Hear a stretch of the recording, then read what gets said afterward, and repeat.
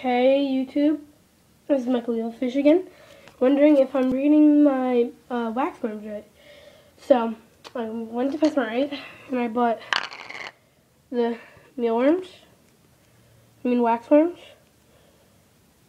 and that's the refrigerator, I don't know, but I did refrigerate them until now, but what I did is I took the mealworms out, put them on the cap, and then I took the, I forget the name of it, this stuff, out, and I put it in a bowl, right?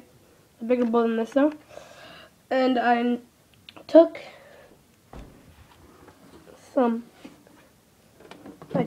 syrup. Someone said I had to use honey, but I didn't have honey, so I'm trying pancake syrup. It doesn't have honey in it,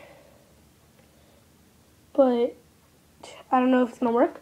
So can you comment on that? Also, he said to get the one person said to